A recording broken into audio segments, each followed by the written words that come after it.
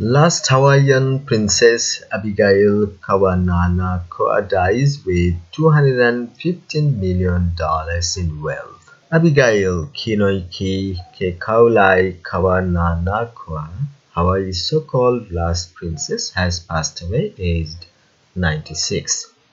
The royal, known to her friends as Kekau, was one of the last living links to the royal family and was celebrated for her philanthropic support of traditional Hawaiian culture. The heiress died peacefully at home in Honolulu on Sunday with her wife by her side. According to a statement released by Iolani Palace, the historic home of the royal family and America's only royal residence, Abigail will be remembered for her love of Hawaii and its people, said her wife, Veronica Gail Kawānanakoa. I'll miss her with all of my heart. No cause of death has yet been given. Abigail Kawānanakoa was born in Honolulu in 1926 and later attended school in Shanghai and California. Her great wealth, which is estimated to be $250 million, that is 175 million pounds, and was held in trust, came from her great-grandfather, James Campbell, an Irish businessman who owned a sugar plantation. His daughter married Prince David Kawānanakoa, who was third in line for the throne of the Kingdom of Hawaii when the royal family was overthrown by American businessmen in 1893.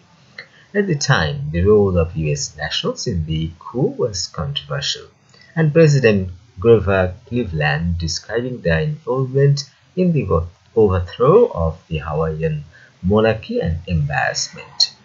After the prince's death in 1908, his widow adopted their grandchild through the traditional Hawaiian custom of hanai, which strengthened Abigail's claim to the informal title of princess.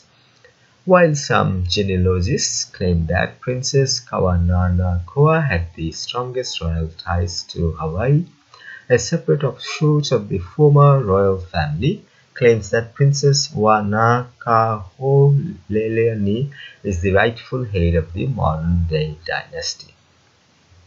Mrs. Kawānanakoa herself admitted in a 2021 interview with Honolulu magazine that had the monarchy survived, her cousin Edward Kawānanakoa would have been in line to rule ahead of her, based on the rules of succession.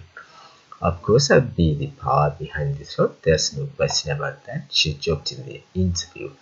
Among her acts of philanthropy, Mrs. Kawānanakoa funded scholarships for indigenous Hawaiians and contributed to the keep of Iolani Palace, which is now a museum. This news is from BBC. Please subscribe to our channel. Thanks for watching.